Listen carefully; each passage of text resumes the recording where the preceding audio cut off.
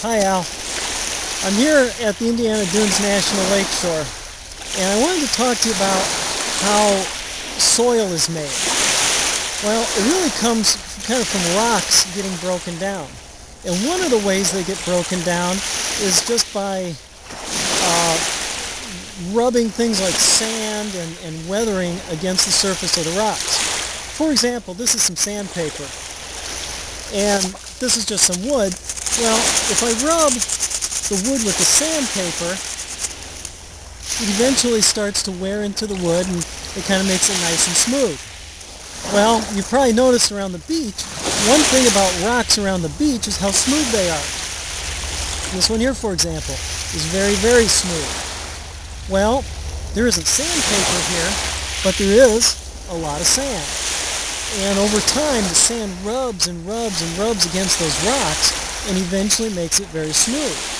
Now, like with this stick, when I rub, it makes the wood smoother. Some particles of that wood get on the sandpaper. Well, when the rock is rubbed on by the sand, pieces of the rock come off, and that becomes soil. Now, to help you understand this a little better, let's take a look at some of the action of the water.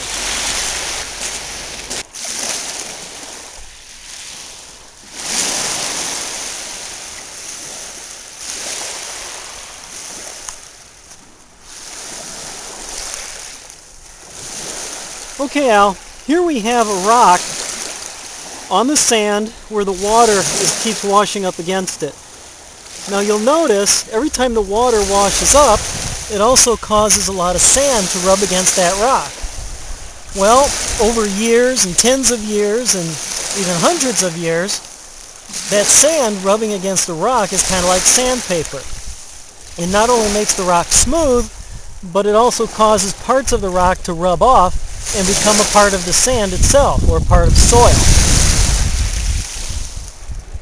And that is another way that erosion, or the surface of that rock eroding or rubbing off, causes the creation of soil. I hope that helps, Al.